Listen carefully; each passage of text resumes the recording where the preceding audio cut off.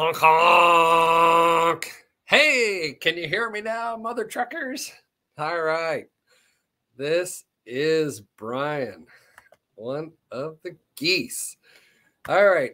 You got Dowie back there in New Hampshire scrambling back to his lair to jump on the air with us. Our good friend Rob Kaiser over at the All Around Growth podcast is going to jump on here in a few minutes. He's going to hang out for a while before a band get together tonight. So we figure we pick his brain a little bit, maybe have somebody from the Midwest on, balance out the East and West thing. Always good to bounce ideas off each other. Let's see. A little house cleaning. Nicole is super busy. Her mom's in town helping her get ready. I think they're packing up. What's today? Wednesday. So, yeah, here, 2 more days. They're heading down, and they are doing the Self-Reliance Festival out there, 19th and 20th in Camden, Tennessee. You can buy tickets at selfreliancefestival.com. I think it's on Nicole's website too. Anyway, just look down if you're on YouTube or Odyssey, look in the show notes down below. I stuck that in there earlier. Make it easier to get to. Why not? Why not? Okay. February 16th, 2022. Bitcoin closed last night, $44,211. It's trading 14-1 with Ethereum, 131-1 Bitcoin Cash, 341 Litecoin, and 246 Monero. Monero entered the index yesterday after the Canadian trucker stuff and the banking shutdown, freeze out, whatever we can discuss with Dowie here in a bit. I decided to remove Dash and put on a privacy coin that we can get traded on something that you can get to pretty easily. So anyway, so XMR entered the index yesterday. So if you need a farm truck in 2022, base model Ford F-150 is going to cost you 0.9 Bitcoin yesterday, 13 Ethereum, 120 Bitcoin Cash, 313 Litecoin, 226 Monero. A pound of the nice indoor cannabis. U.S. average yesterday was 0.4 Ethereum, 3.6 Bitcoin Cash, 9.5 Litecoin, 6.8 Monero, or 2.7 million Satoshis. Pound of grass-fed ground beef, USDA average, was around 2/1000ths of an Ether, 2/100ths of a Bitcoin Cash, 6/100ths of a Litecoin, or 4/100ths of a Monero, or around 16,874 Satoshis. All right, well that's the Bitcoin index for the day. Oh, buy the dip. When isn't it the dip? It's going up. If you noticed, I think I remember last week we were in the 19,000 Satoshis for a pound of the grass-fed beef. Now we're down in the 17,000s. Interesting. I was talking about that this morning as they print and print and print and vote and vote and print and vote and print. Then there's only so many Bitcoin. It's deflationary by its very being. Once the divergence starts to occur, right? It's gonna the hockey sticks cruising along, right? And they start separating. But once they start to turn, it's not long when the hockey sticks go hockey stick like in opposite directions. It's going to be one day you wake up and the next day you wake up and the dollars. Woo. Yeah. Anyway, let's see. Oh, yeah, that's right. Dowie sent me okay. Oh, that's right. That's right. I'm going to flip over to the comments. Boom. Got the ticker running. Switch the graphics up. Good stuff. Cormac Harkin, good evening. Good evening to you out there. All right. Let's see. Let's see. Dowie sent me. Let's see. John's event. Oh yeah, John's event. The Greater Reset stuff. That is why Jack's not on.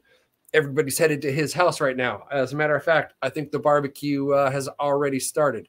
Oh, hey, look, there's Rob. Da-da-da. Just got to look down. Hey, Rob, how are you, man? Hey, all right. How are we doing?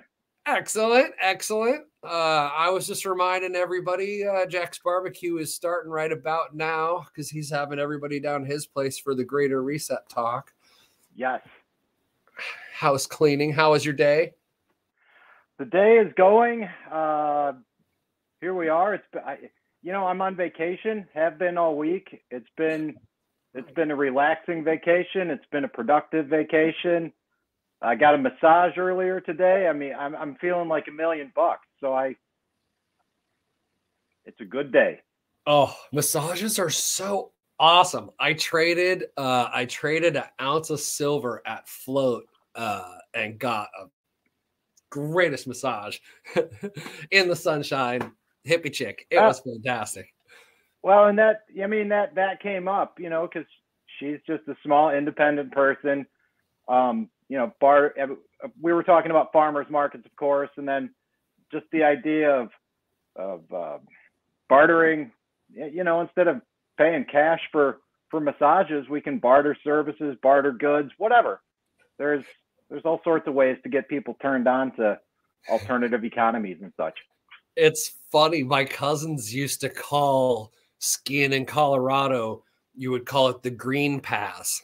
So you would just put a pocket full of weed, and when you would come down to get on the chairlift again, and the chair ticket guy, instead of checking the ticket, you just hand him a bud. If you're up there, you only want to ski like the good snow anyway, right? So you're not turning and burning all day. You want one or two runs in the morning, and you gotta go to work. Yep. The green pass. Those were good days. The side economy, right? Like everybody participates, but they don't think about that they do. No, and oftentimes it's weird or it's seen as such, and it's really not all that difficult to go out of your way to not only to engage in it, but to promote it and normalize it, because, well, the only thing that's not normal really is the way that we all currently operate in the normal world now. Yeah, once you open up, right, to accepting any value for value exchange, you don't have to ask the person who's providing the service or the thing specifically to take your specific thing, right? You can be like, is there anything I could pay you in other than fiat that you would love? And let them whatever, gold, ammo, plants. Have you ever heard of this little game that, I guess you start with a paper clip or whatever, and I'm looking around. The whole thing. It's my favorite. And you trade up. When you live in a metropolis, that's what half my shit is on my channel. Like, their waste stream is so vast here because people are so stupid rich. Like, it's new money stupid rich, right? Like, I wasn't worth shit because I lived literally in a cardboard box in India like 6 months ago, and now I got a $2.8 million apartment overlooking Lake Union. Like, the $100,000 worth of new camping gear that I stuck in that trailer thing and forgot about paying the rent on the storage unit like 3 years ago. Fuck, who cares?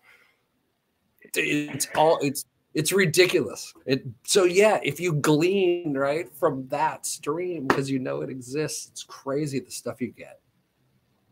Yeah, it's just because they don't have or they just abandon it, or or they're like such a tech nerd, right? They don't get that that's $1,000 tent. Yeah, and just the sheer amount of and the volume of waste that, like you're talking about. I mean, another similar example is, here in Medina, Ohio, right? We're kind of in this like semi suburban rural fringe. And recently, one of the big to-dos was the Chick-fil-A. We got a Chick-fil-A, all right? So some of the guys jam. that are laid off with the tree farm, one of them, you know, some of them work. One of the guys or gals works at this Chick-fil-A, and it's this guy's wife who still works there. So we've been talking about, I don't know, the Chick-fil-A.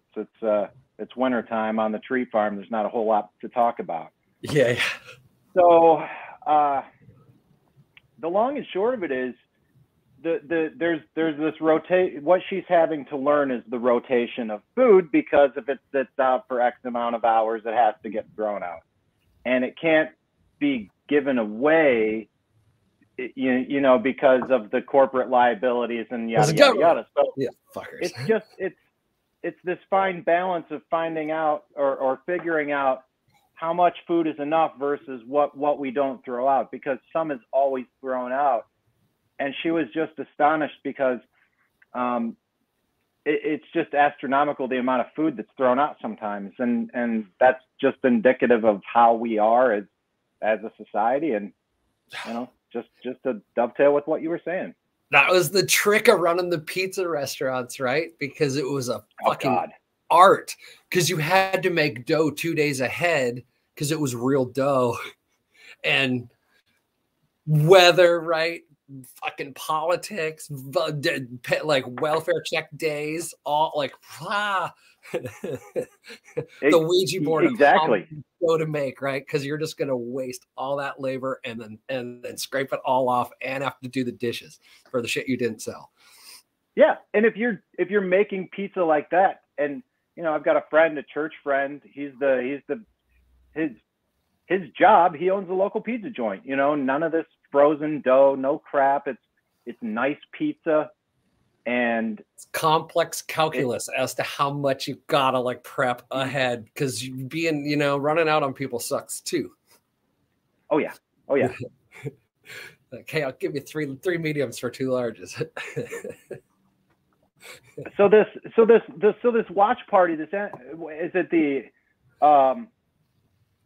Jack's doing Anarchapulco because he's speaking. That's what I was going to say. Speaking Thursday, I think. Right? Is his? I just saw they moved his live event. So yeah, if you're gonna watch Jack, I think they moved his time. So pay attention tomorrow. Okay. Listen. Everybody should check that out. But this is what, 3 days? 4? Yeah, they do like 3 days when they do that conference. I want to say last time Float happened in the spring, it was running simultaneously because there's a big giant screen up by the VIP at Float where they had Anarchapulco running in the background, right? And Float was like just a venue like Jack's is going to be. And they had some speakers do their thing live from Float to feed the pipeline. Yeah, who do you know of any people in shared circles that are also going to the upcoming Bitcoin conference in Miami? I guess in April. This is news to me. I really, this was just sort of in other circles. I figured maybe you might know of some people that were doing that too. No, Bitcoin conference. I don't do any like conferencey shit. I don't. You know. I mean, used to, not so much anymore. So it's hard to get me to leave. I've been building so much stuff. Oh yeah. Okay. I can boom. So we decided to have our first workshop. So we're gonna have a workshop April 1st, 2nd, and 3rd. So people can help me build the greenhouse thermal battery. Okay, can you give some teasers into how you're doing that, or is that workshop info only? No. Okay, so I put. Yeah. So here's the deal. Oh yeah, Goose exclusive. So Candace had, I had to get the blessing to like have people over. Like it took a while, right? Because I've been building this place to be a teaching center really for the last 10 years. But it hasn't been teaching center ready because we've been production-y, all kinds of crap. So it's finally ready, right? So it had to go theoretically from like she's been watching me build this shit for a decade, right? But now it's like time to have people over. It's like time to put it to use. So that had to break through the like, no, we're gonna like, the whole thing was built to have workshops. Let's do it. Right. So how many people? So you're going to be pretty much a guest at our house. So we decided 8 people. That's it. It could be 9. So it's $300 the whole weekend, 2 nights, 3 days. I'll feed you 5 times. So consider it camping, right? I got couches and beds out here in the studio. There's a room next to the studio with a porta-john in it and bunk beds. I got cots to set up. So indoor camping. Yeah, yeah. Well, and for a first event, any more would seem like a lot. And that just seems like a fair amount of people. It's going to pay for me to get the stuff to do the build so that I don't know. I could go scrounge it all for free, right? Take a year to do it, yada, yada. Fuck it. I'm going to have a workshop. I'll spend the money back in great food, and we're gonna have fun. Yeah, and I mean, any more people like would just kind of take away from it's kind of like limited. Yeah, and it's how many people you're going to take away a lot with not all those many people. It's an 800 square foot greenhouse too, and so I built. That's so funny. I built my main living room like a theater with raised seating. There are these big, huge, real leather barber chairs, and we just got the giant screen. So yeah. So Candace is going to be cooking and such. So she's going to have her little private space in the kitchen. But since she's going to have to be in the house, and she doesn't want to listen to any politic bullshit at any time. Oh boy. So we're going to turn that into the permaculture theater. So she's going to just run YouTube permaculture videos, probably nonstop in there. So if you're in the house, no talking fucking politics. Anything permaculture is cool. Out in my shoppy space and around fucking whatever you're gonna come out here and pay and debate with me. That's okay. But yeah, so that's the deal. So we'll do like all day Saturday. We'll do the thermal battery build. It's gonna be stupid cool. It's gonna have a liquid loop that pops through the wall with hot PEX.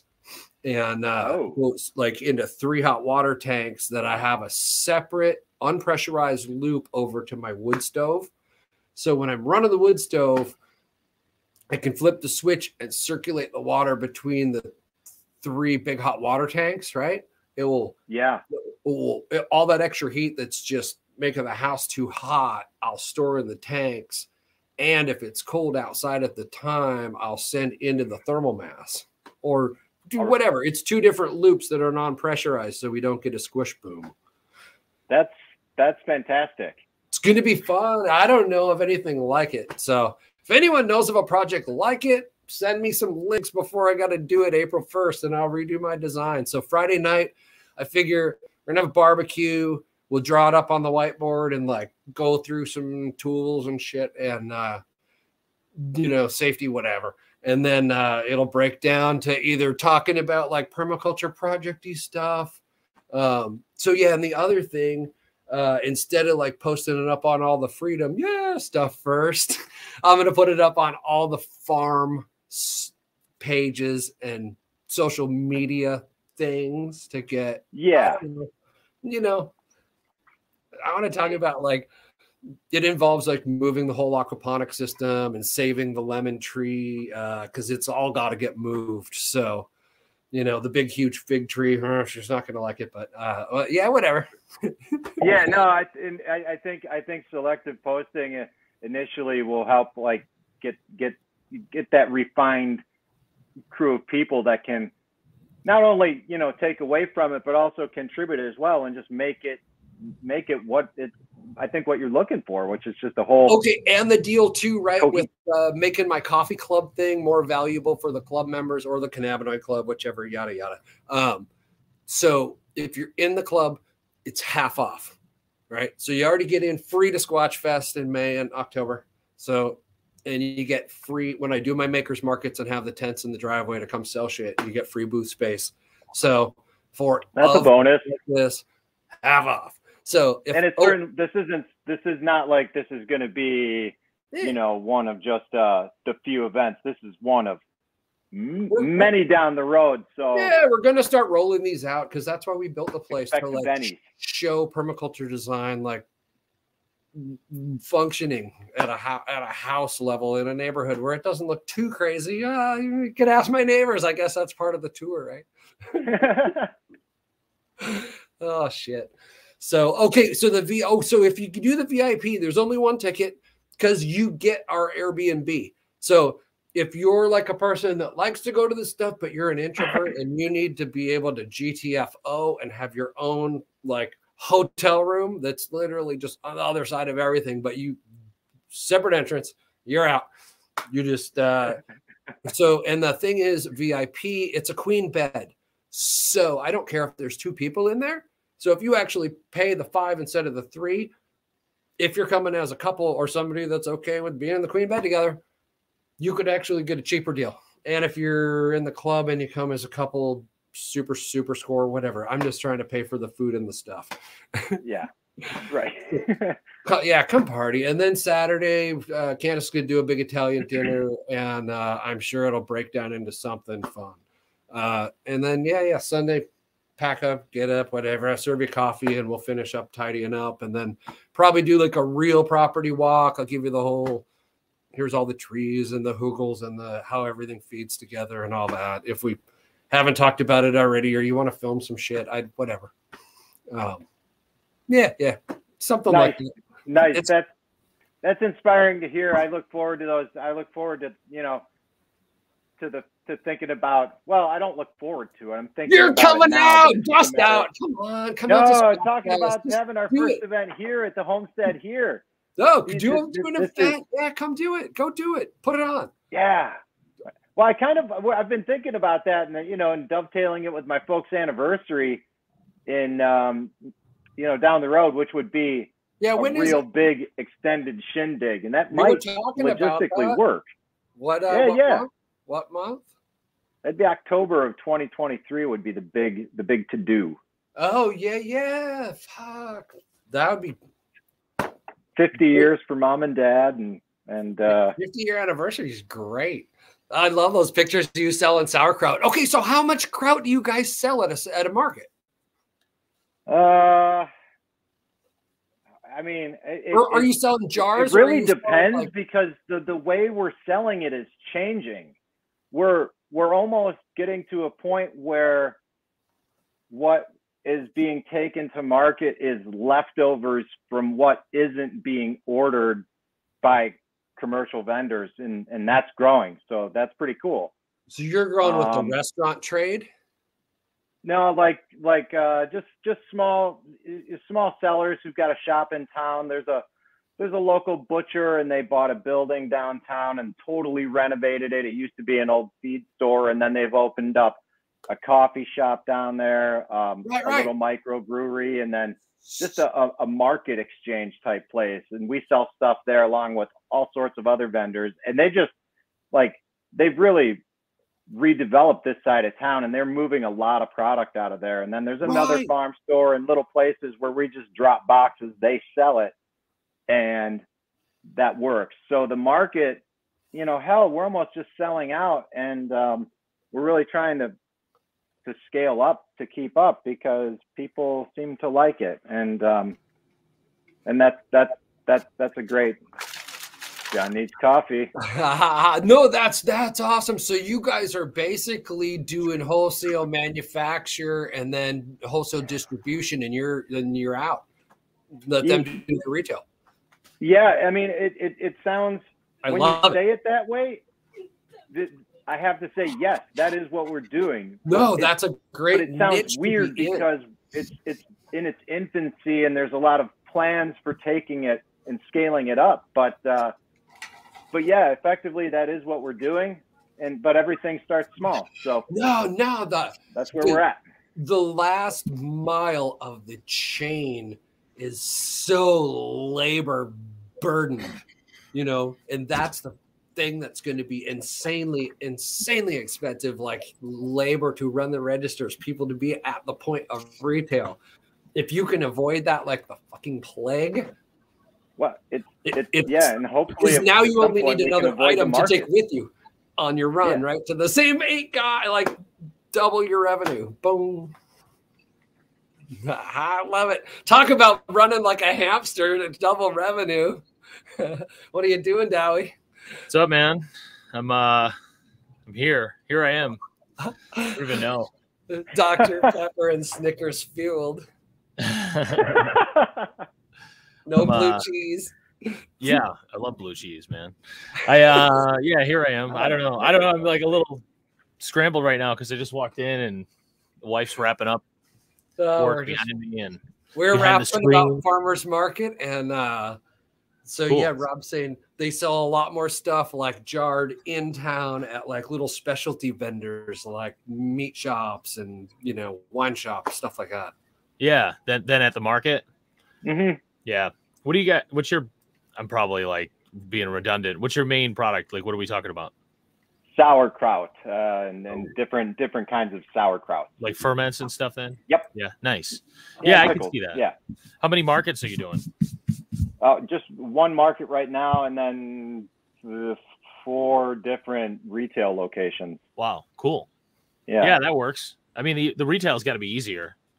Oh, for sure. They place orders. We put it in boxes. We give it to them. And that's what we were talking about. You.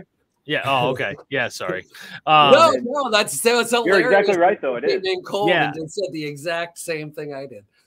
We did a market, and it was fine. Like, I enjoyed it to a point, but I wanted to go there and just talk to people. I'm not interested in all the other stuff.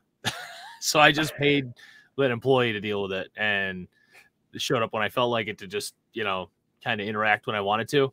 And that was fine. But I don't think we really made much money on it. It was kind of just like pissing into the wind, but right. It wasn't terrible. We got a couple of customers out of it that have been long-term. I think that was our goal of farmers markets, really, was just to try to develop that person after the market's over that's going to take home delivery from us, and it's exposure. It's basically a marketing budget. The whole exactly. Yeah. That's a great way to look at it. Yeah, that's how I actually when I did my taxes, I just wrote off all the farmers market expenses as marketing. Just there it is, which is legitimate because that's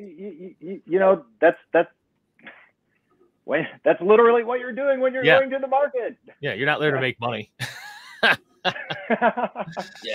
Yeah. The time for money trade-off at a market, but you got to do branding, like any brand. When we would roll into towns and roll new coffee programs into like petroleum chains, we'd pay to have the dudes out on the pump with the rocket packs, right, with the 5 gallons on their back, and they would put them in little taster cups, and then you're pumping gas. They just like literally walk up, hand you like half a cup of coffee, like here you go. That's the greatest thing ever. Yeah, if somebody just walked up to me and randomly handed me coffee, I'd be like, it'd be the best day of my life. Oh yeah. Like those guys will always be outside, like sporting events. Like if there's a hot beverage launch and you're a test market for something, like yeah. That's fantastic. Are we is anybody checking Odyssey here? I'm on Odyssey. Cool. Okay, somebody, you check Odyssey? Yeah. Okay, so here, somebody asked me, do I have a PMA set up for my farm? I don't know what a PMA is. PMA. No idea. Marketing Association? I don't know. Who knows? Hey, ask again. I have no idea what that means. Yeah, I'm like, what? It's gonna be something super simple when we learn. Words are hard and acronyms are hard. Yeah, my farm is more of a farm in yeah. So they're gonna tell us, they're gonna elaborate, and we're all gonna be like, oh my god, we're idiots. Hey, we were talking crypto earlier. But I held off. Okay. So I finally I got the float NFT plank holders deal done.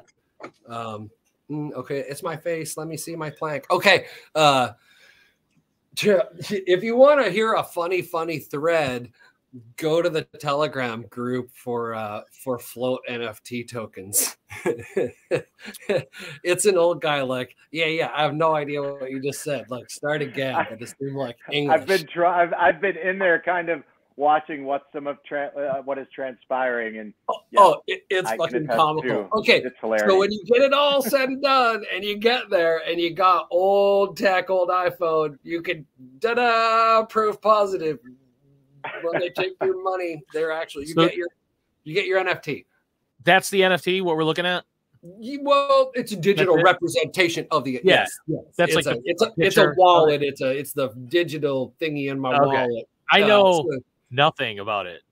Okay, which I know is like bad for me because I'm like supposed to be, I don't know, man. I have some crypto, I guess, maybe, and that's it. And I'm like terrible at it.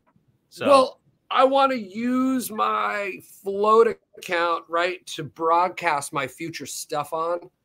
Yep. So having the plank holder NFT, right, gives you rights on float, and you'll be in a preferential class group having the first ones going forward as a creator, since I intend to be a creator on float going forward. Well, so that in short, that's how you like own your name on float, right? Like, okay, yeah, I haven't figured it out. It gives you like access, like discounts to Float Fest, and they spell out the whole deal on the package. But yeah, you're intending. Well, okay, no. Here's the other. Yeah, I forgot this whole side of it. So anyway, why did I buy an NFT? I'm telling you why I actually bought one without you asking that question that way, which is perfect, right? I wouldn't ask you why. It's okay. Yeah. No, but really, that's why. Because to put the badge on my thing, and really to support, like if you look at oh goddamn the logo, it's my favorite thing ever. Where are you? Mask yes, it's me. Okay, so if you look at their logo, see how at the bottom it says free people, and then it says free speech, free market, free people equals free speech, free markets. 20 years ago, on the bottom of all my like professional business bullshit and all whatever, I started putting free minds and a squiggly and free markets, and then below that, free markets and a squiggly and free minds, because it's a Mobius strip, right? Nice. Free markets, free minds, free minds, free markets, and it never stops. You can't once you see it, you can't unsee it. So that is why I wanted to put $100 in to get a float token, or 3, so the business could have one, she could have one too. But because I want it to succeed. But the real deal is, I think next couple of months or whatever, when they finish up their bullshit for the actual tokens they're going to launch to make the new float work, it's going to flow on float tokens or flokens or whatever. All the NFT owners get airdropped 120% of whatever you bought. So if you spend 100 smackles on NFT or 1,000 smackles, they're going to drop you 1,200 of them. Wow, so, nice. So they got to set the market. What is the market? Is it still available?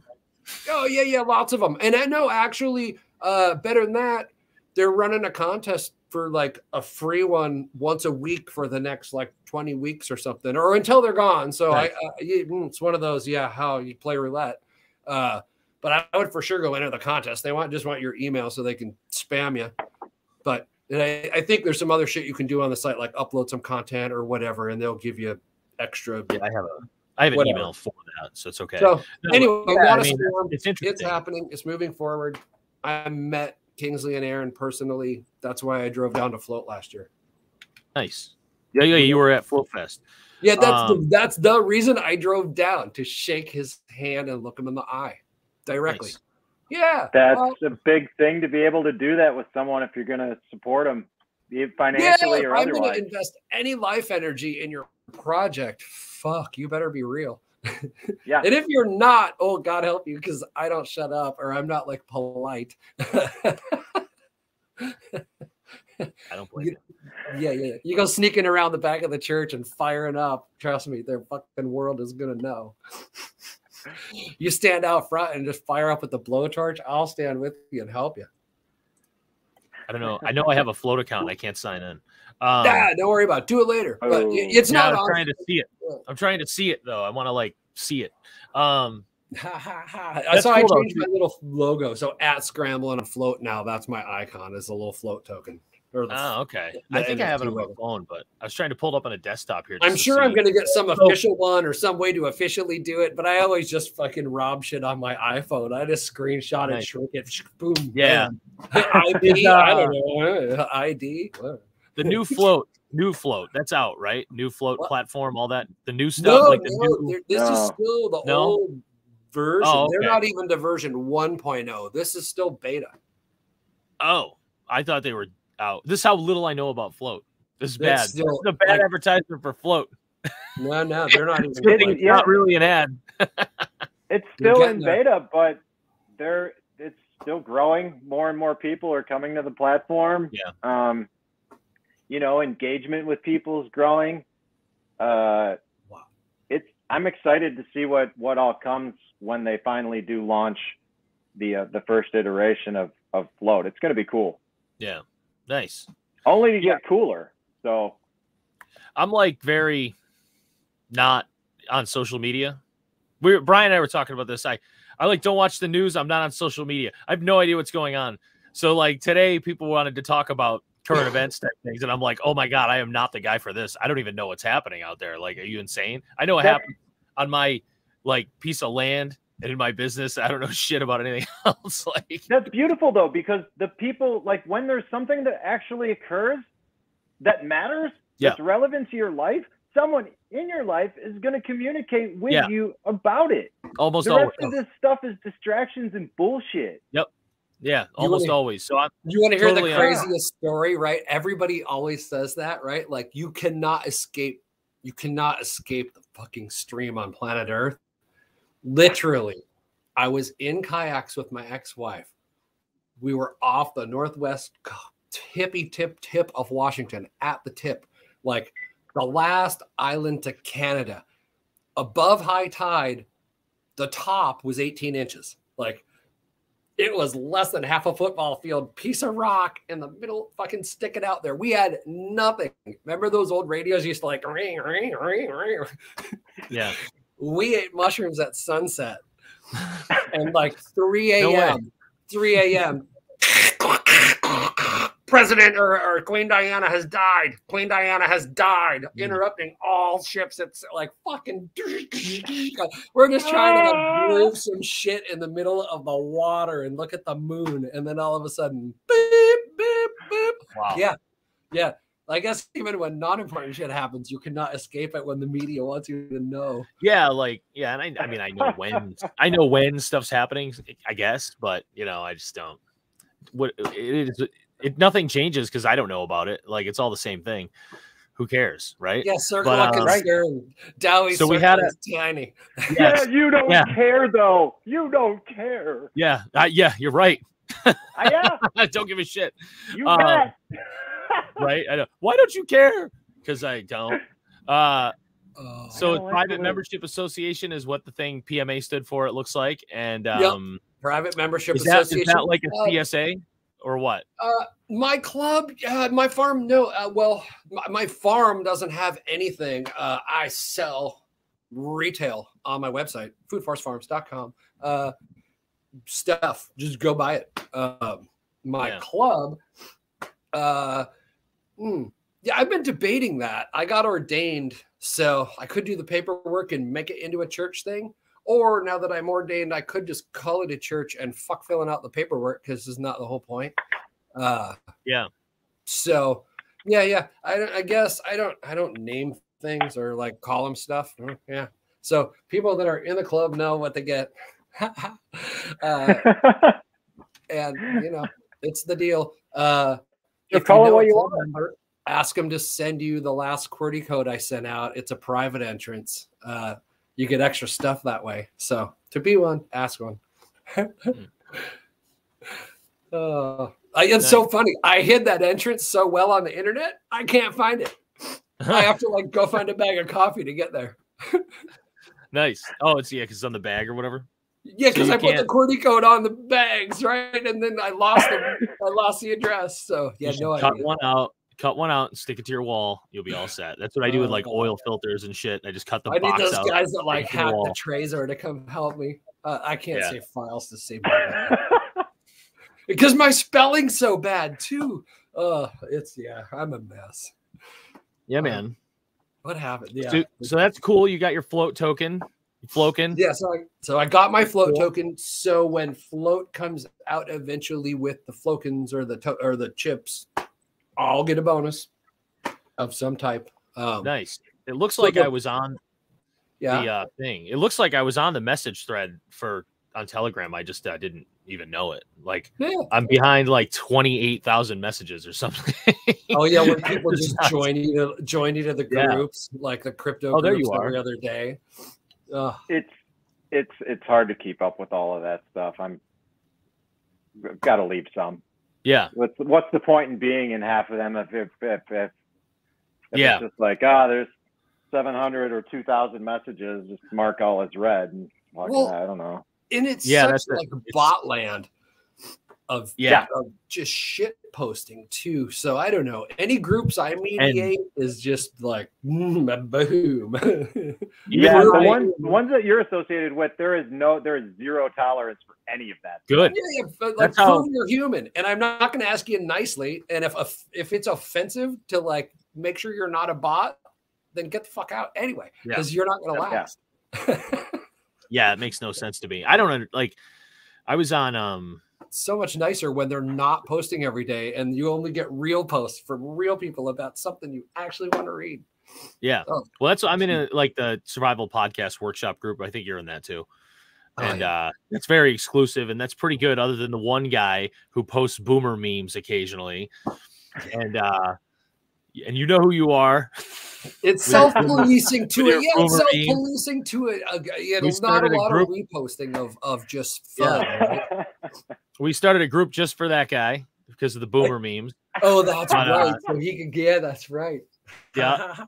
But it is what it is. Anyway, so it's people who know each other in real life, right? So you can really like so we're just talking, we're just continue the conversation, right? Is that all that's all it really is? I like get in, I pop in and out of some of these groups though, and they're just pretty bad. But the one that I'm on, I'm gonna segue. You ready for this? The one that I'm on that I see a million bots is the People's Convoy official discussion group that you left today, I think you said, right? Yeah, I bailed today. I was in it for a while. Like the first message I saw, so I thought, oh, maybe this is legit, was a message about they're not going to ruin the Super Bowl, which I think we all knew was, some FUD, some bullshit, something like that.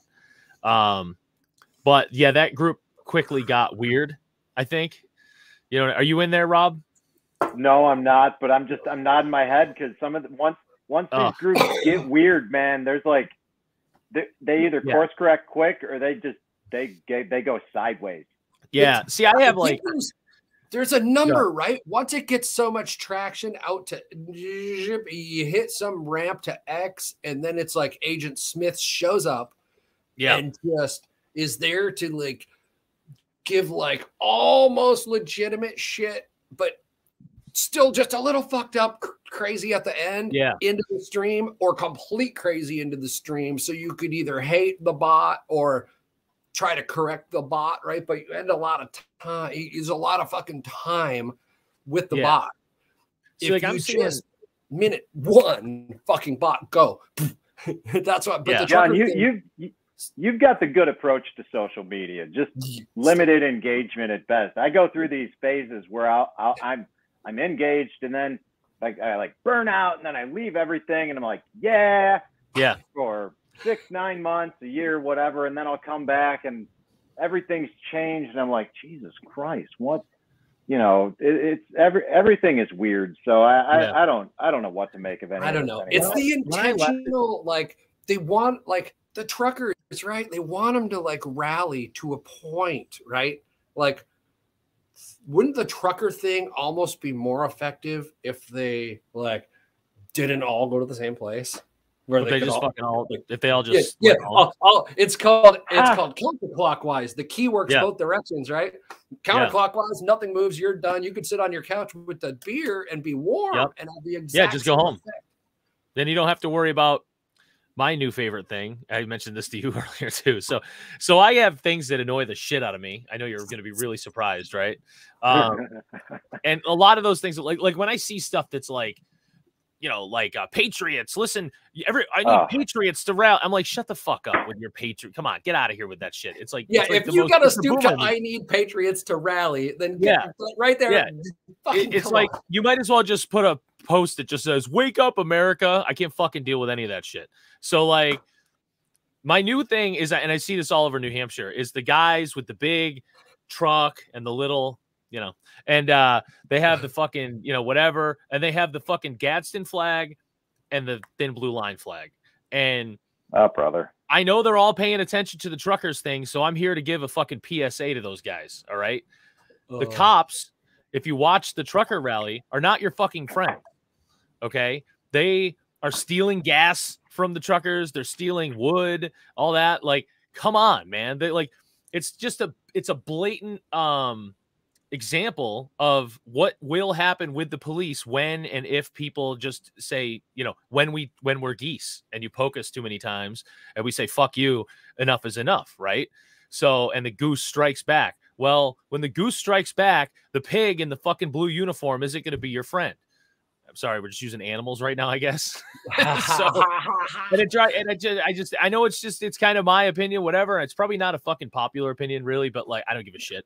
Hey, it's the truth. I mean, and the pig is a perfect example because some animals are more equal than others. Yes, you're not one of them. Yes. I'm not one of them. Yeah, you out there watching, you're not one of them. Get used to it because reality sucks. And the more we can embrace this, the more. Oh, I'll just stop. Go ahead. No, Jon. keep going. No, you're on a roll. Oh man, so the much sooner we can come to grips with solutions, and then just say, forget it. You know, see, who needs it?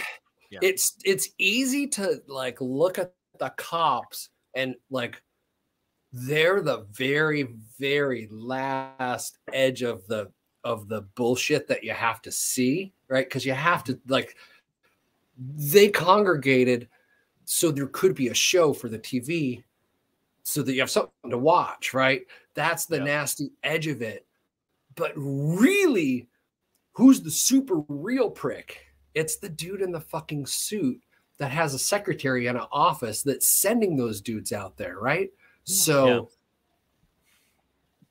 fuck, you know? Like, they are all the same thing. The lady that processes fucking HR for the paychecks for the guys that are doing the fucking robbing and stealing and head bashing, she's just as culpable. And until we have the same disdain for all the oppressors, helpers, right? all of their helpers, all of the institution, like, is the company person X works in built exclusively to suck government contract tit to produce armor for the fucking Gestapo? Yeah. Okay. I don't give a fuck if you're a secretary in that company. You are just as culpable as the cop bashing the trucker's head against the ground. Yeah. Exactly equal. At least I can have some respect for the guy that works for the military industrial complex that just says it that way. He's like, I'm building shit for the fucking machine, right? Like I got a buddy that works in water treatment for some.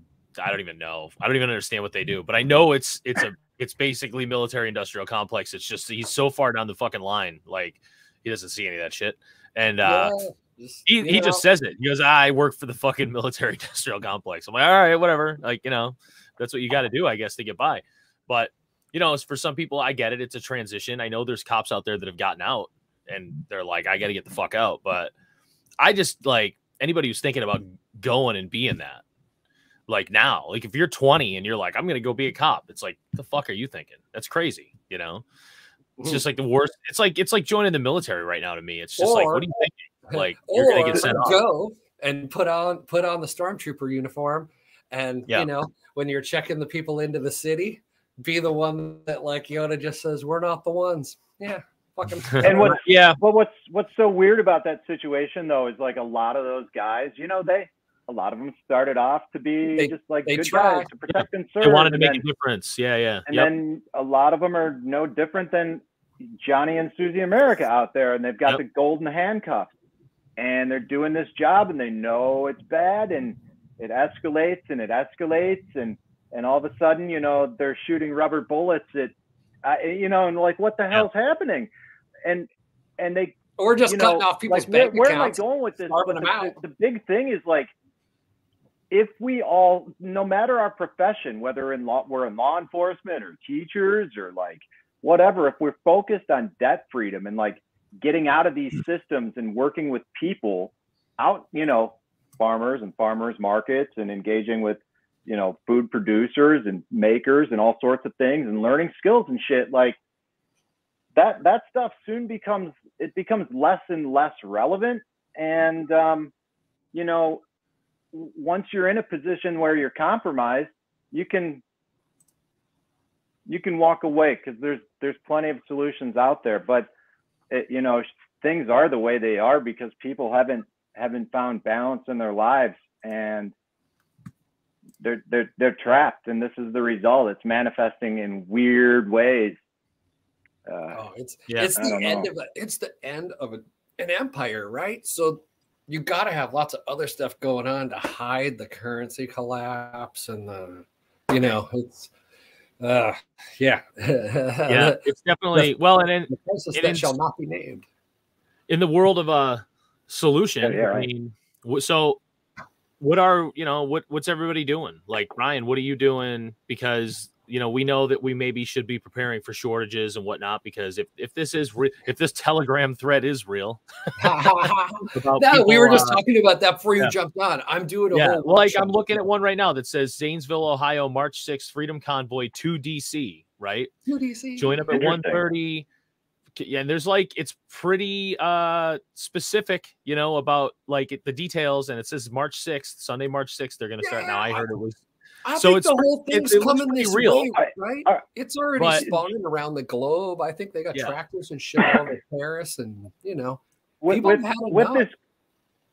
this group, do these appear to be coordinated efforts like that was taking place in Canada, or is this just a lot of random chatter about people doing stuff? It seems like it's coordinated efforts. Okay. It seems like a lot of the subgroups that spin off of this for the states get shut down for some reason. And I don't know if Telegram's doing that or what, or if it's just some fucking CIA agent. But then there's a lot of stupid shit in there in between. You know, there's a lot of like dumb memes about stuff, and you know, there's the occasional good one. So like, but it seemed like there's a lot of questions in there. There's a lot of people that are like, where's my meetup? You know, where do I go? You know, that kind of thing. And then there's a lot of hyperbole bullshit in there. You know, like a lot of fucking, you know, like I know a QAnon guy, and I'll run into him at the bar occasionally, and I just like to get him going because it's fucking a great time to listen to him go and talk about how there's some article in the Constitution that says that the military can take over the government if certain things happen, and that's what's gonna fucking happen next.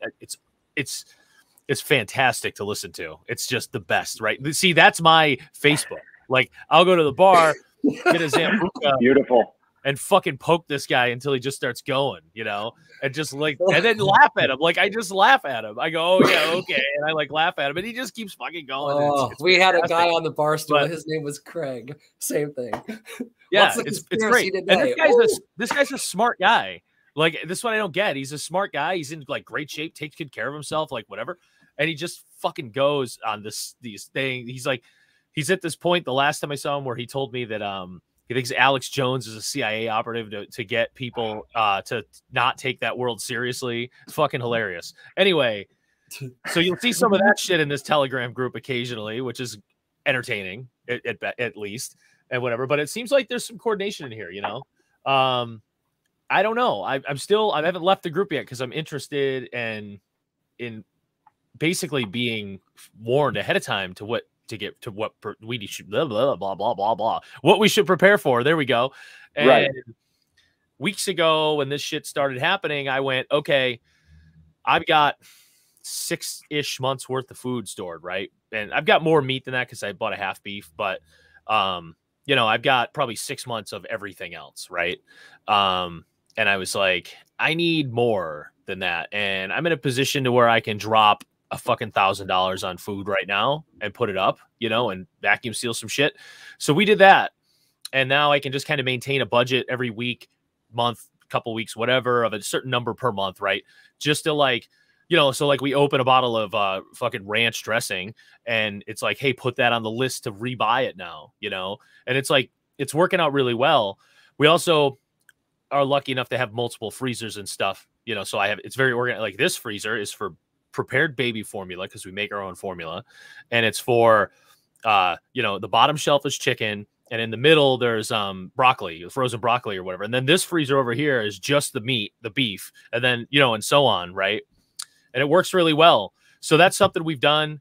I would really like to put up some fuel storage, but it's so fucking expensive right now. And I'm an asshole and I didn't do it when it was cheaper, you know, so I kind of got to just bite it now, I guess, right? So yeah. I did put up another, like, I have 55-gallon drums with a crank pump I use for fuel storage. And I got about 60 gallons right now, but I'd like to be at like 110 because I run a business where I deliver. So I need to, you know, be ready. But so we've taken some steps just because of this.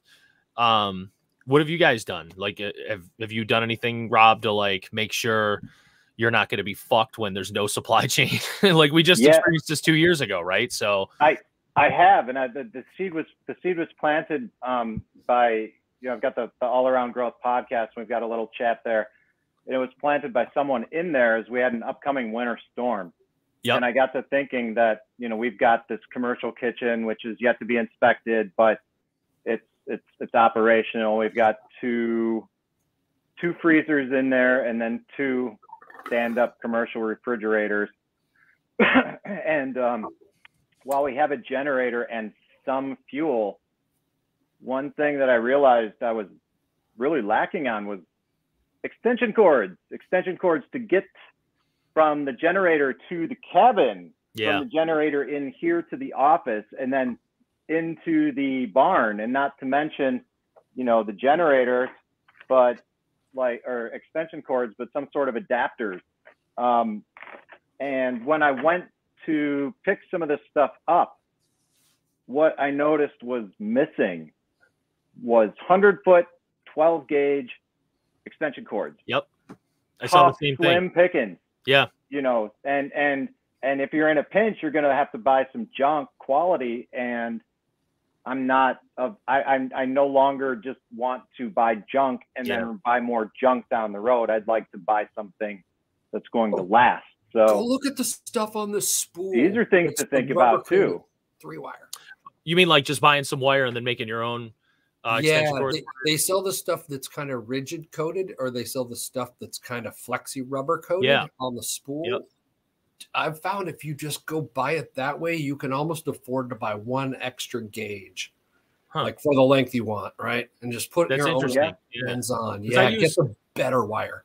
I used some of that here at the grow room before I switched over to LEDs that like daisy chained together. I had T8 fluorescence, and it was fucking the worst. It was like, each flood table, each flood table has 4 plugs that come off the lights, and there's 30, you know, so there were a lot of it looked like an electrical fire at any moment. So I made these like, it's LED. I took like the gray conduit and boxes and stuff, and I just ran it up the post of one of my grow tables or grow racks, right? And just zip tied it on. And I had 4 gang, you know, or whatever, the double gang outlets, blah, blah, boxes. I don't know. I know how to do this shit. I can't remember the fucking words. And then like, so 4 outlets per thing. And I had them all plugged in, blah, blah, blah. Anyway, I needed to get a cord from that massive monstrosity of outlets that was good, right? To plug it in. And that's what I did is I bought that stuff and I made my own cord from there. Like I used the metal box, clamped it in, right? And then ran it to an outlet or a plug that was waterproof, because that was important in this environment, right? So here's a real term for us. Yeah, that's a good idea. SKO. So it's a hot and neutral and a ground. So I wonder what the SJO stands for. Now, and you can get 4. I got 4 on my coffee roaster because it's 220. It's a good idea. Yeah, you got to do. Yep. What's SJO stand for, Andrew? Let us know. Yeah, what's SJO? So, the flexing one always just seemed more like they're tough. I went to Harbor Freight because I have their little credit card. I good wire at Harbor Freight. Yeah, their extension cords actually, they're not bad. Like they're not. I'm sure there's better, but I haven't had a problem with them. And we use a lot of extension cords with the ducks and keeping water and stuff thawed and whatever. So, and I managed to fuck up an extension cord with a plow because I was out back plowing snow around so we could walk back there and not die. And all of a sudden I'm like, what's that over there? And it's an extension cord that I hit with the plow and just ripped in half and managed to live through it. And feel it. Yeah, exactly. So I went to Harbor Freight to do that, to get another 100-footer. And you're right. I couldn't find any. I ended up having to buy 50s in 12 gauge. And they're not bad. You know, oh, here we go. We have a Service Junior oil resistant. Diameter. Oil resistant. That's what it is. Resistant. They're oil resistant. That's that. So SJO stands for Service Junior Oil Resistant. So it's a smaller diameter. I don't know how that would happen. Use it in the kitchen and such oil resistant. That's why we always bought it. But it's great wire. You're right. We should just be making our own cords. And you know what? I bet you if you just say, fuck it, I need a lot of cords and I'm going to need them going down the road. And you go to an electrical supply or you just have an electrician friend, you could probably buy that goddamn spool for a huge amount of money, but you'll have it for the rest of your life. That would be a perfect group buy for like one of these camping events where everybody's going to meet up anyway. Go home with 100 foot of the real shit. Which is the other thing I forgot to mention.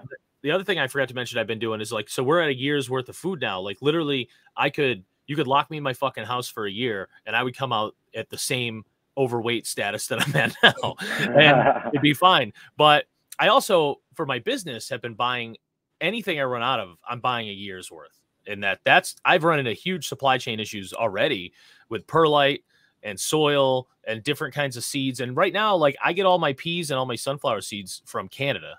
So that's getting hairy. And I actually needed to order sunflower. I have a couple of months worth on hand. So I think I'll be okay. And I can get them domestically. I just get a better deal and I get a better quality product up out of Canada from Mum's Seeds. There's a plug. And, I took 1,000 pounds of peas like 2 months ago because that's a year's worth for me, right? For microgreens. And I'm just buying everything by the year now. And it's a little, up front, it's tough, but it works really good. Lock you in the basement for a year. Can we lock you? Well, you could, but Dr. Berry knows my issue well, and I don't have any problem telling it publicly. So I'm a type 1 diabetic. So, the reason I cannot lose weight is because I do not have time to work out formally, and I have to fucking live with this nonstop, this goddamn insulin pen. And I got to be my own pancreas, and insulin's a fat storage hormone, so it's a good time. But I have years of fucking insulin on hand, by the way, too, because if you are a diabetic or you live on a life-saving medication, you need to fucking lie to your doctor about how much you use. And that's that. Start squirreling that shit away. Or that is something that I used to do with my anti-seizure meds that I got away from because I was preparing for an extended backpacking trip years ago, and I doubled my dosage, so every time I would pick up, I would stash and then rotate meds. Yeah, I don't do that now, but there's really no reason why I shouldn't, or anybody that's watching shouldn't. Was it gabapentin? No, I take Keppra and you don't have to tell us. Yeah, whatever. Okay. So I use gabapentin for neuropathy, and I have a ton of that too. So, sorry, go ahead. It was out. God, I don't know where. So I think they're saying 7.5% official inflation, but I think I heard an actual report that said like real inflation measured in not funny bullshit is running about 27.5. Oh wow! So, I heard 15. Holy shit! If that's true, if you're around, to say you're around 24, I mean, shit, I remember the 80s, like 21 was the thing. So say you're around 24, that's literally, if you spend your entire paycheck this month on any commodity, food, fuel, forward paying of goddamn rent at the current rate, so you don't get an increase, pay like, hey, can I pay you a month on the end of my contract at the current rate? right? You are literally like, what are you getting in the bank? Zero. If you buy commodities, you're making 2% a month.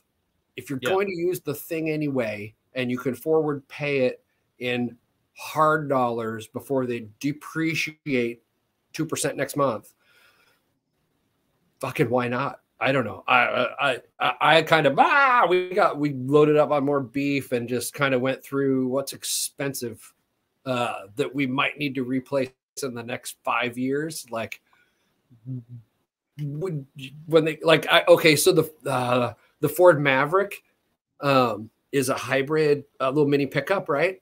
It's like is it a hybrid? I thought it was just. I think it's just a straight up gas. No, comes in a CVT hybrid that gets 43 miles of the gallon. There's an option for the hybrid. That's right. Yeah. Guess what? All 2022 done. Sold. Can't get them. Oh, really? Sold out. You can put money down on 2023 right now. So I'm thinking about as soon, but they haven't opened up sales yet because there isn't any other little truck. The other little Santa Cruz, it's like 20 something. The other one's really 43 miles a gallon. So I always say my Prius was my best pickup truck I ever had. I would put 1,500 pounds of concrete in that thing and run around town. I got 250,000 miles in her. Wow. So it's the same thing, right? It's just a different format. It's different seating and a cutesy little small bed. I'm really kind of surprised Toyota doesn't have a hybrid truck yet, because they're probably the best at the hybrid thing. And you can't kill a fucking Toyota. So it's ridiculous. You could just literally weld an old Prius, like cut the back hatch part off and weld on a bed onto a Tacoma. Yeah. Therefore, the thing is, it didn't care if you had 1,000 pounds or nothing. Same mileage, 43 at 70 miles an hour with 1,500 pounds in it, 43 miles an hour. What are you trying to pull? Where are you trying to go? What are you trying to do? Me? There's a slew of questions for you. Yeah. No. Okay, so the deal is now I got a Dodge Journey, right? All wheel, 6-cylinder, but it gets 18 effing miles to the gallon. And I want to go out to New Hampshire to Fork Fest. I want to go to Float Fest. That's 5,000 miles round trip at 18 miles to the gallon versus 43 miles of the gallon to haul me and camping gear. Okay. And maybe our micro trailer that's 700 pounds. Dude, get a Ford Transit van. We were looking at them and all that, right? But the Maverick is just such a cool platform of being pickup truck worthy. Yeah, but it's new. It's new, man. Like, it might suck. Like, the Bronco seems like it's a total piece of shit. It's just turned into fucking Scotty Kilmer's channel. So, like, I had we're in Carland now. Lots of variables with the new. I killed that Prius and fuck, man, it just worked and worked. I averaged out. I was at 4.8 cents per working mile for the car. Wow. Right? That's beautiful. And I depreciated at 57 cents a mile, 210,000 miles. Yeah. So I have a transit van, the Connect, the little one. I fucking love it. I will like if I didn't own a business, I would have it. We were kind of going down that road, but the hybrid. You can sleep in it too. So how many miles a gallon are you getting? Like 26, 28. It's not bad. It's a game changer. 28 to 40 is big. But to me, I know I'm never going to own a vehicle that gets fucking 40 that I can use or fit in and not want to kill myself. So, like, I know that's not a thing for me. So if I can get close to 30, I'm just like, it's all good. Like, to me, 25 to 35 is just the same thing. Because, like, really, how much are we talking? Yeah, for a working truck, that's great. For around town. So I have the Transit connected, and the key on those is you don't want the fucking turbocharged engines because you'll wear them out faster, right? So the 13s and before are non-turbocharged, and they're taller, and they look ridiculous, but they're great. So I have one now. I'm actually lining up a second one. I'm getting for I think $5,000. We'll see where that goes. So we're gonna have the new addition to the Dowie farm fleet, but I love those vans, man. If I didn't have the farm, I'd still have one. Because, like, you can throw a full-size mattress right in the back if you don't have the back seats. And just sleep back there or whatever. It's great. We've done it. We went up to football games with it and just air mattress in the back while somebody else is driving, and you can get you can put a hitch on it for not a lot of money, and you can have the little platform fucking deal you can put on the back. You can put all your shit on it. They got a cargo rack. You get the big bag. which sucks because it's like a fucking sale.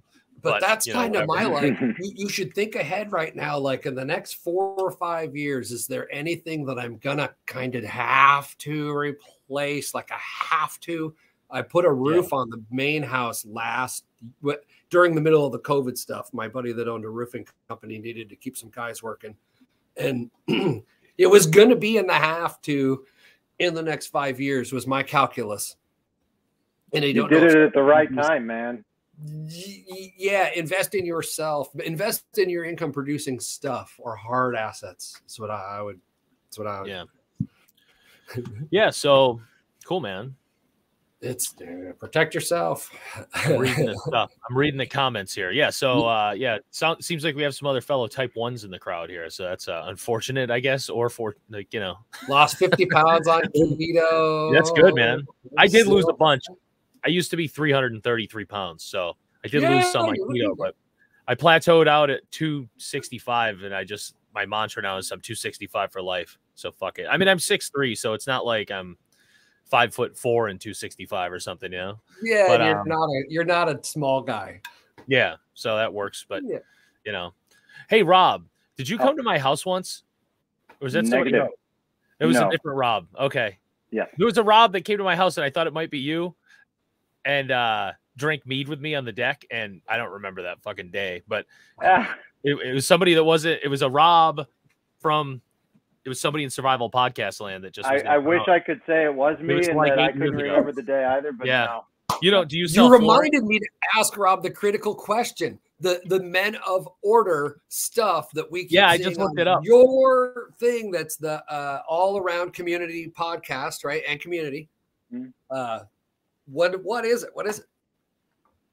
So this Men of Order project. Yeah, you can check it out at menoforder.com. I was invited to become a contributor, and if you are a writer and you want to, check that site out, and you're interested in being a contributor too, by all means, check with me or inquire on the website. But there's all sorts of articles about money, dating, culture, tech, sports, and mindset, and the audience is geared towards younger guys, 20s, 30s, that are just trying to improve their lives and find a community of other people doing the same. So I'm happy to have written a few articles on there so far, and I keep writing them about once every 2 weeks.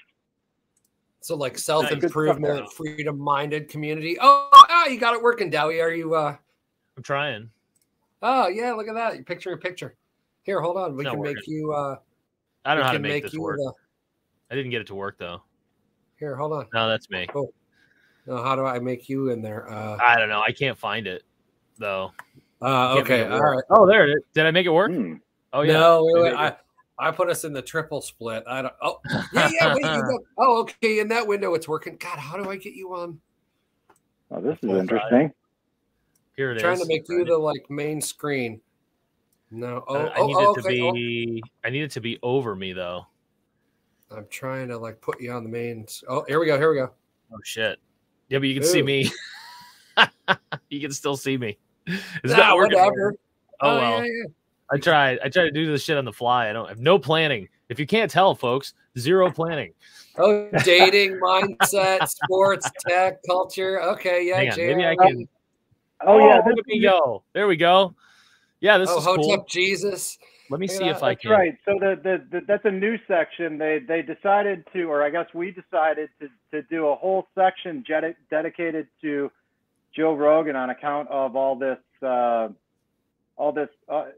newsworthy cancellation. So there's a guy that's basically snapshotting all of the episodes with timestamps, providing a Cliff Notes version of what's going on, along with relevant past episodes that are relevant to what's going on now. So that's kind of cool. But yeah, there's a lot to explore. This has been there's been a lot of content being built up for about over the past year or so, and it recently relaunched in the current format like you see here.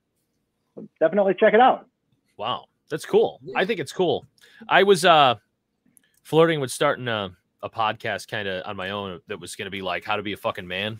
Because I felt like, is that basically what we're talking about here, though? Like, in a way, right? And exactly. And I mean, I have too, but it's hard because we've all got a lot of other things going on, yeah. and there are some people that are dedicated to running this, and it's nice to be able to create some content, put it out there, and but not manage it, not have it be your project, not have to literally do it constantly. Yeah, right. Yeah, I mean, like, because there is a lot of like just lack of like, you know, being a man gets a shitty name now, right? Because of fucking wokeism, toxicity. Yeah, man, yeah, and it's like, look, when men act like fucking men, it's super beneficial to society, you know, and it's like, and it sets assholes straight, frankly. So like, you know, and it keeps dangerous people at bay. You know, yeah, it's not a I don't know, it's just that kind of shit drives me nuts. But oh, look at me! Wow, big me. There you are. Big me, not big. No, you're right though, and it's. I mean, there are even a couple female contributors, but that idea of anything related to masculinity being bad or somehow related to the patriarchy or somehow being anti-feminine, it's all ridiculous. And so there's a lot of good stuff there about simply that being a good man, man of order. That's great, man. You nailed it. There's so much different between feminine, right, and feminist. Yeah, it's once you cross the line to the like we're better, you're like cleaver, separation, hierarchy. Yeah, it turns into a dichotomy. It's just used for divisiveness all of a sudden and whatever, and it's ridiculous. Like, strong gals are great. There's clearly a fucking role in society for men and women and how they're biologically going to just act in day-to-day life. You know, like I'm raising a child right now for my first in my 40s with my wife, who's also in her 40s. Good luck, we clearly bring different shit to the table. You know, like obviously, like she's an emotional person. I have fucking no emotions whatsoever. You know, like except for the ones where I'm like, I have rage. I have that. That's my one emotion is rage. But like, which is toxic, right? But But yeah, we obviously bring different shit to the table. She's very nurturing, like, you know, whatever. Like she took care of us when we all had fucking the coof. So, you know, and I don't know. It just blows my fucking mind that this is something that's even a question in our society. I'm like, it's so goddamn obvious. And I have plenty of friends, plenty of acquaintances that come from the single mom household, and there is an obvious lack of masculinity there and an ability to do stuff. You know, or like think constructively and logically a lot of times. You know, they're very emotional to everything that happens. And it's crazy to me, like that it's just not so fucking obvious in society that this is a problem, you know? And that is a reality. I mean, you know, single parent households, and sometimes I'm sure it goes the other way. Parent is a female or male or whatever. Yeah.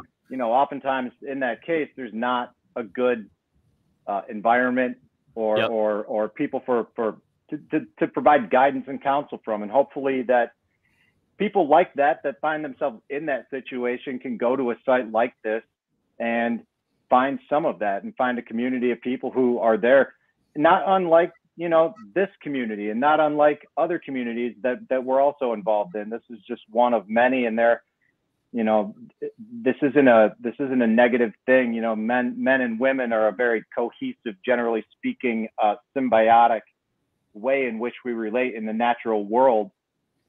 And it just so happens that the three of us are men, and I'm sure that if we were women, there would also be an empowering women of order or comparable site. Yeah, and I'm sure there is. Yeah. You know, Patricia wrote, it's not. Gotta be something. Being a man has been redefined as being a dick, and it kind of is. It kind of has been, and that's unfortunate. It doesn't need to be that way, and we're just looking to change that. All of us are, I think. Is that Patricia? Yeah. Hey, Patricia. Like Patricia's from this show, Law Patricia. Project. Okay. I like didn't. Well, I just see the screen names. I don't know who anybody is. Yeah, that's Patricia. She's Okay. getting interviewed on Lots Project this Saturday. Nice. I think I'm on. Yeah, I'll wait till the end. I'm gonna be. I think I'm on someone else's show coming up soon. I have no idea. No, it's in a calendar. That's all I know. It'll fucking alert that morning. I'll wake up and my calendar will go beep. You got to do this shit today, and I'll be like, all right. Get up, go do the day. Oh, she says yes. She is on Lots Project this Saturday. It's Saturday early, West Coast. I think like 8. Oh, yeah. Early, late. Wow. I guess it's all. I don't. So there's another thing. I only know that word Lots Project because of you, Brian. I don't know what it is, so I'm a Lots Project virgin. So I got to go figure it out. Same here. Yeah, I have no idea. So I'm going to go check it out at some point. Yeah, Brian and Corey are so basically they farmsteaded. They left the city, farmsteaded for 8 years. I don't know. He's up to like podcast 20 or 30 by now. He's going through the like little farming story, but they were out at Squatch. So they're basically dumping everything, selling shit in the spring. They test drove their big giant trailer, the whole package out to Squatch Fest and back as a shakedown cruise to see if it will work. So they've effectively moved out of their house kind of into the trailer, but then they went back over the winter. So they're ready to go. So they're going to travel the U.S. and stay wherever, boondock, and meet different landowners that want to turn their patch of extra whatever into a cool hip camp. So they'll roll in, do all the photography, send the drone up, register you on hip camp, order gravel if it's got to get ordered, right? Put the pad in, put the cute hand painted signs up for, latrine this way, dog run, whatever. It's all services. Right? I need that. We need that. So yeah, so he's gonna do like a little world tour. I think he's already got 7 or 8 lots signed up to get. Cool. So he's already checked. Hip Camp will let him manage it like Airbnb, like a lot manager. So if you want to just not be involved in responding to the day-to-day, like you could go either way, right? Just have him come out, set up the thing, do some type of creative barter on how you pay him, and onward, or he can manage it for you. Because if you have just land out of town, you want a campground on it, and you want someone to answer the call at 2 a.m. We're like, how do you get through the day? I'm locked. But boom. So it's management company kind of thing is what evolved out of the TSP workshop when we all started talking about it. And then he hooked up with Haley and Wayne in the TSP land group on Telegram. So if you're looking for land out there, you literally can find acreage out there for, 5 acres for $3,000, like in Oklahoma somewhere, out in the boonies. Mm-hmm. But if it's on the way to or fro, all this super free camping, like the government land. So Brian and Corey found out so many people are leaving and getting campers and boondocking. Like you get out there and it's kind of full. Especially if you're driving a big rig, trying to turn it around, and like there's no rules off the grid out there where the park, it's dirt lot. Like, so yeah, like, do you want to be next to like Billy Joe, like wahoo, shooting off 45 like all day and night? Like, yeah, once you go BLM land, right, it's the Wild West. Or you go the hip camp route that's like RV friendly pad, super cheap, right? Maybe a monthly price. So there's a cash flow stream out there. They're going to try to help people kind of patch it all together.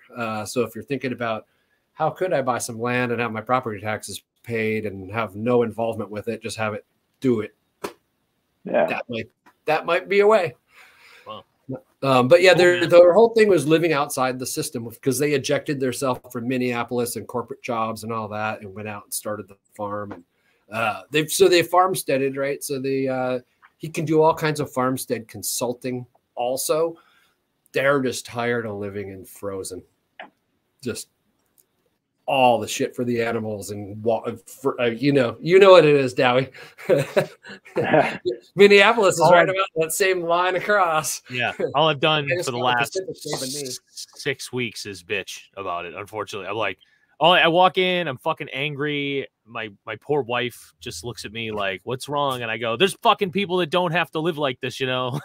Like I just hate it. I think they realized that they got the farmstead rolling, right, to a certain extent of like all the crazy side marketing you can do off all the selling this and selling that. And they woke up to like, hey, our family's not like we can be free of all of this and be free of like a piece of land for a while. The knowledge won't go anywhere. So I think their whole plan is roll for a year or 2 or 3 or whatever. And then when they find the place, they'll know like, holy shit, it's the place, because some deal will just drop on them. That exactly. They'll just position themselves for it, and it'll happen. That's the way it works.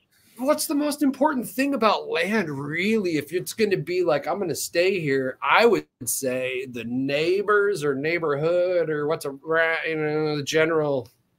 If you're going to live there, I mean, god damn, I don't want to fight with my neighbor every day for the rest of my life. I'll just move. I have some of that going on, but that's all. You in a fight with a neighbor, Dowie? No. Okay, tell us a story. People way up the street. Nah, I don't even want to get it. It's fucking annoying. But like, there's always someone who doesn't like what you're doing. And it's just like, dude, fuck you. It's my land. Go pound sand, man. Like, somebody recently was annoyed with me for plowing my snow across the street to vacant swampland that's owned by the state. Jesus, dude. Put the snow on, not your land. Right? Who's to say it's your snow? It's vacant. All the gravel in there. Yeah, it's vacant fucking swampland across the street from my house that's owned by the state because it's useless to anybody. I would buy it. The owner of the land bitching. It was somebody else bitching that you somebody up the road.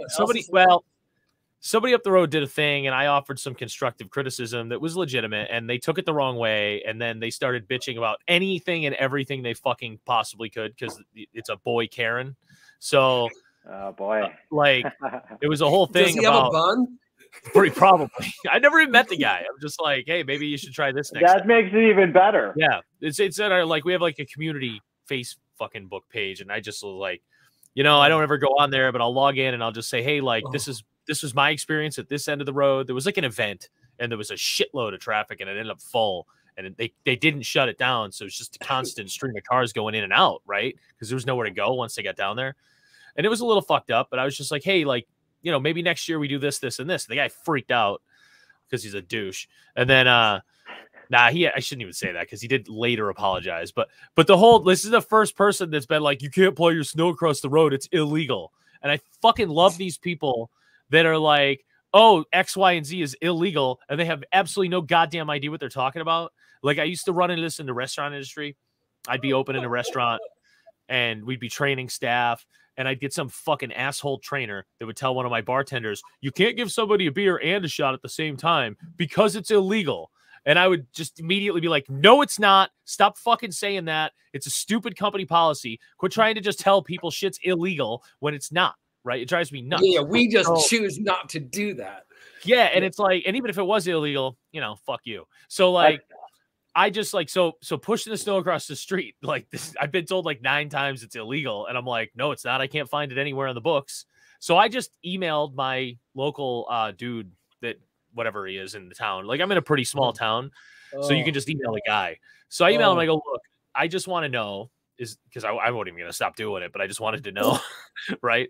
And he's like, I actually was at the Department of Making You Sad for Vehicles yesterday, and it's all the same building. And he saw me with my farm shirt on, with my logo. And he's like, oh, hey, did you get my email? And I hadn't. And he told me, it's not illegal, but you can't do a few things, which, like, after they drop salt, you can't plow the fucking salt off the road, on them. Right. Which makes some sense. You're not allowed to leave snow in the road, which I fucking hate that too. So I would never do that. And there was like, oh, and you can't put it on someone else's property, but it's not. It's just a piece of state land and nobody gives a shit. And he was like, you're fine. But now I'm glad I have this conversation with the actual guy in charge. So the next asshole that tells me you can't plow your snow across the road, it's illegal, I can just be like, fuck you, call so-and-so at the town hall. They told me it's not, and whatever. Anyway, rant over. How are they going to Rob? I know you had the same situation apparently. Like, you're going to have to collect evidence. What are they going to bring a bag of water in? Right.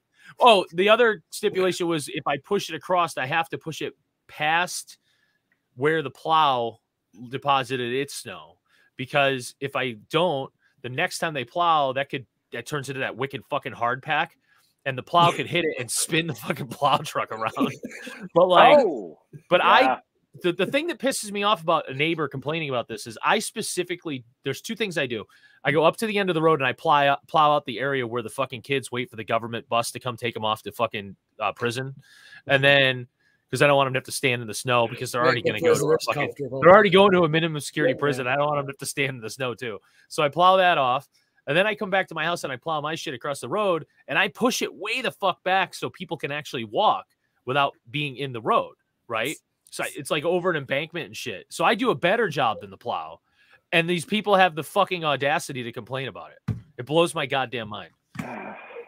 Sorry, I know this is not an Agora subject. It is, because I was just going to say it kind of is, though. I don't know. Maybe. It's your neighborhood, so you just do it. That's how it rolls. You don't need the there's fucking a select couple of people that they don't like that I have a farm. And then the rest of the people are like, thank fucking goodness there's a farm at the end of the road. You know, when there was nothing to buy at the store. So that's what the crazy it's totally thing related, because so many people have a beef with people trying to do something on their own for themselves, and then they try to default to some retarded argument like, oh, it's illegal. Yeah. And because I don't know, like that's the best they've got. Yeah. And it's sort of a sad state of affairs when this is the situation that we're in. It's so twisted. This is what people have to concern themselves about. So they're the same one though, right? That will go to the butcher shop and get your sauerkraut. Yeah, go ahead. Sorry. Because they want to get the sauerkraut from the fancy butcher shop that is made by the handmade tiny farm, but then they don't want to live next to it. Like, they're super happy that you exist when they're in their Karen, like, I got my Visa card out mode, but then they fucking hate you when they get home. Like, the people are living in this bifurcated world of like non-reality, and I don't know how much longer they can get away. I think the commies call it NIMBY, right? Not in my backyard. They're not wrong about that. Like where I grew up, it was like fucking no jobs. I've covered this, the field trip through the Great Depression. And they wanted to put like a coal something, someplace where they're going to store it, or it was a transfer thing, or I don't know. Who knows? Could have been a fucking toxic waste dump, to be honest with you. It doesn't matter. There were no goddamn jobs. Yeah, there's no jobs. And then it's like, hey, here's 1,000 jobs. And everybody's like, no. We don't want that here. And I'm just like, okay, yeah, cool. Go work at the fucking dollar store and enjoy it then, you know, because that's all you're going to have. And that's all they have now. I was right. Yep. Once again, I'm always fucking right. Okay. That reminds me. Okay, so when I got to doing the planning here for the event, right? Candace got into the like, okay, I don't want to hear fucking politics in the goddamn house, blah, blah, blah, right? And I was like, okay. I get all the stuff you don't like about the environment that could happen in the future.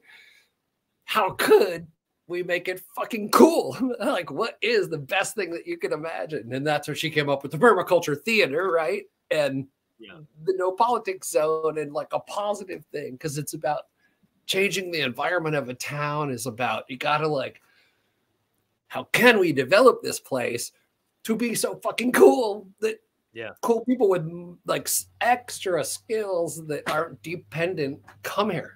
Because once you get dependent people, doesn't matter if they got money to feed themselves now, if they only survive because they're sucking tit of something, anything, they won't keep up with inflation, right? And then they're a burden next week. Oh, what are you gonna do now? They're around. And now they're Mopey Joe in your fucking happy town.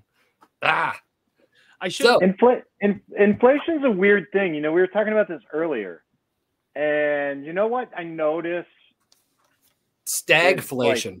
Like, that's what's going to be weird. You know what I noticed? Like prices go up and people are complaining about it. Like prices are rising on, say, like the price of a 10-piece chicken McNuggets or a Starbucks, or the price is going up on the new Chick-fil-A in town and how much a sandwich costs, or the price is going up on, like diapers or whatever. But like, there are people that are using cloth diapers.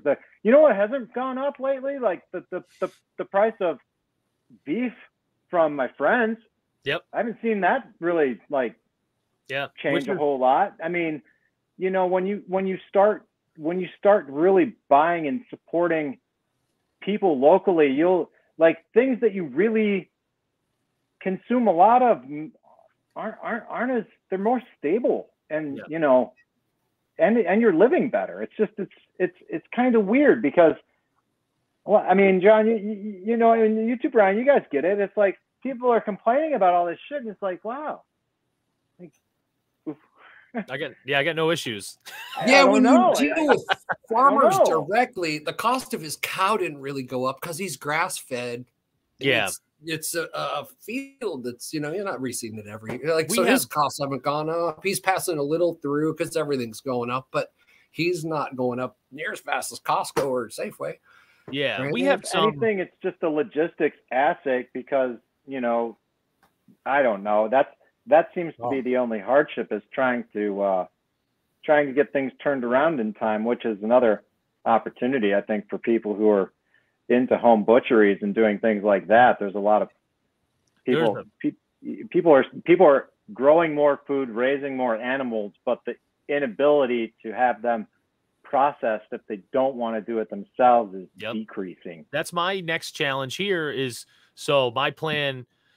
So I did meat birds years ago, and I don't do my own processing. I fucking hate killing things, and I don't have time for that shit. So I had a place around the corner that was doing it, and I kind of got to a point where I was like, I don't really like their practices. They wanted me to drop birds off the day before with no water in the cage and leave them till the next day. I was just like, I'm not into that. It's like August and shit. This isn't cool.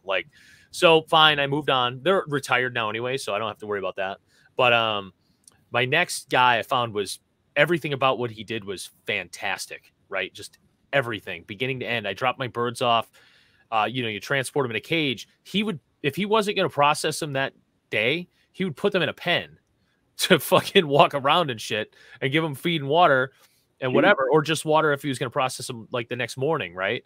But they were, in there. Like one time I brought him turkeys and he wasn't going to get to them for a week, and he put them in a stall. It was like 5 turkeys, and they just lived in there, and his farmhand guy fed them, right? It was like the perfect operation. And the way he processed was super humane and whatever. He's gone now. Yeah. So I'm looking at, so a few months ago, I said to the wife, I think this year what we're going to do is 3 rounds of 12 chickens, right? Just for us. And, so 36 chickens is plenty of chickens for somebody like me who eats fucking ribeyes as much as possible. So and do 4 turkeys maybe, right? And a couple of Muscovies and call it a day. I'm just this week realizing, shit, no one's processing anymore. So I know in the Northeast, man, it's like a fucking wasteland, a barren wasteland now of processors. If you have pigs or cows, you can get them. But I've been hearing from guys doing, larger animals that they have to be booking out 18 months in order to get. Oh, yeah. They come to you? I was just going to say that. You gotta think ahead a lot. Yeah, for us, this is loaded up and take it. There's 2 places locally that do big animals, and then there's some up in Maine. There's 1 in New Hampshire now, and that's it. There's 1 in Vermont on the border, and they might do chickens, so I got to look into that. But I might end up having to process myself, or I might just find a guy. I do have a good relationship with a farm in town with this guy where, so if I hatch 200 quail to sell, and I only sell 100, right? He'll process the other 100 for me in exchange for half. So I just drop off 100 quail, and he gives me back 100 processed carcasses. I take them home, vacuum seal them for us both, and give him back 50. And it's a good deal to me. But I don't want to raise 72 fucking chickens, though. Right? I want to do 36 because I don't have a lot of land, So we'll probably maybe work something else out with that guy. But that's I think, the days of, I don't know, I feel like no one's going into that because it's such a shitty job too. It really does fucking suck if your job is to kill shit every single week all the time. And I don't think it's very appealing to people, So I think that the small time guy is going to be the way to go. Yeah, I agree. Expensive. I think it's Are you gonna seeing get the more and more same? expensive. Did you have places close? Where are you, Rob? Sorry, I don't know what's Northeast Ohio, and there's a lot of similar. Oh yeah, so you know Drew similar Sample issues with whatever time frames and but yeah, I think that the way of the future is knowing a guy, and you know, the other problem is having everything with inspections, and I get it, that's part of the game, especially if you're trying to sell meat, but you know, down the road, you know, there's you can still sell meat if you've got it processed and packed by somebody that's not, you know, inspected. It's just, you have to, this is the counter economy, and this is going to become more and more viable with more and more things happening. I mean, it's just, we're seeing it now, and it's just a matter of to what scale and to what end. So the one nice thing I haven't amused me in the like 80s, right, when I was stuck in high school and you had to look up facts for reports, I always put in bullshit that would annoy them. But the like the CIA database, right, on every country's output, cannabis was the US's #2 cash crop every fucking year in the 80s, as acknowledged by our CIA, right? And in the 80s. Yeah, because they were selling completely illegal, like completely everywhere, right? So it's the #2 cash crop for the fucking US economy that doesn't exist. So yeah, how will things get done? I don't know. The way they've always got done. Well, in New Hampshire, we can sell. I can go ahead and just raise some chickens in the backyard, process them myself, and sell them anywhere I want, except for I can't resell them in a store. Is the only catch with no USDA. So I mean, New Hampshire's a little better on some of this stuff, but if you want to follow the rules, you got to sell them on the farm. I feel like I almost feel like one solution might be the community solution for this, where it's like you round up 7 or 8 farms that want to do birds or whatever you're doing, and everybody pitches in, and you get the equipment. But I've always loved the idea of shared equipment, but I've never been able to figure out who the fuck does the maintenance. Wow, there's got to be a mobile guy, right? If Joe breaks it, who the fuck pays now? You know, like somebody hosts the mobile guy. Like farms always have extra space, right? And youngsters that are like young and eager and have like muscles and time need places to live, right? So there's a trade there for somebody like, hey, come live in my place. You do all my butchering, and your mobile rig goes out and does the neighbors, and that's your flow, right? And your cost of living is, I don't know, nothing. And I just and there are people that are doing that, and you know, I think this like for example, I know some folks down in Mount Vernon, Ohio, Hand Hewn Farm, Andy and Doug. Those guys are awesome, and they've been doing this mobile thing. They're actually doing it full time now. They've been able to grow it to the point where they can have it be the thing that supports the farm. But you know, for people like that, and they're booked out, you know, going to people's houses, they're booked out like way in advance.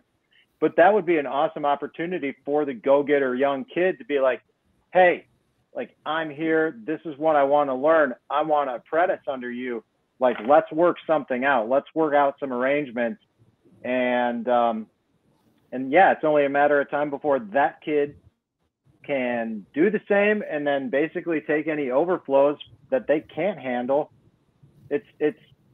And that's applicable to anything. I think any when you barter your rent to be free with your services and as you roll, like, think about the soft launch. Like, what can we do to help people start new side gigs?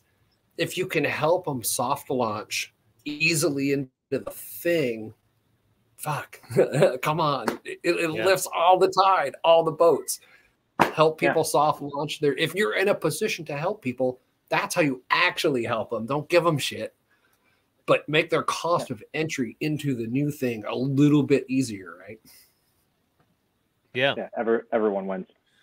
Yeah. Hey, man, we're at an hour and 45 minutes. Yep. Thanks for running home, and thanks for staying, Rob, for sure. This isn't no agenda. Yeah, this has been no agenda. I've been getting into that lately. Not bad for no agenda. like 3-hour show. This isn't Rogan. Yeah. Oh man. Okay, let's see here. We'll go around. Dowie, go. Yeah, man. I'm gonna be on Tim the Toolman show on Monday. It looks like that thing I couldn't figure out earlier. And which I'm glad this is coming up because it's on 4 days, right? Something like that, maybe 5. Oh no, wait, that's wrong. I think it's Sunday. Yeah, sorry, Sunday, February 20th. I'll be on Tim the Toolman show at 5 or 5 o'clock. I don't know. He lives out where you live, Ryan, right? I don't know what's. I think he's like 5 o'clock Eastern. This time zone. Yeah, I think it's 5 Eastern. Because I put it in and my phone did it, the magic. And then I'm in I'm at Jon@dowiefarm.com and or that's my email if you want to email me for no reason. And I'm at, if you go to dowiefarm.com, there's my cell number on the front. So if you want to send me nude pics or something, there it is right there. Knock yourself out. Right. Pictures of blue cheese. Yeah, right. I might go get some wings when we're done here, man. There's 10-cent wings at a place in town, and I don't even understand how that's happening in today's world. 10-cent wings. They're losing like 40 cents a wing right now. Rob, what do you got? Shit. Right? 10-cent wings are little chicken toes. There's no pigeons in this town. What do I have? I've got a podcast, the All Around Growth podcast, that anybody can check out on any podcast player or on Float or Telegram or Twitter at All Around Growth. And then here at the homestead is York Meadow Farm at yorkmeadowfarm.com. And you can sign up for our newsletter, see what's going on, and on social medias that aren't all that active at social media or at York Meadow Farm, but hey, we're trying. Is it?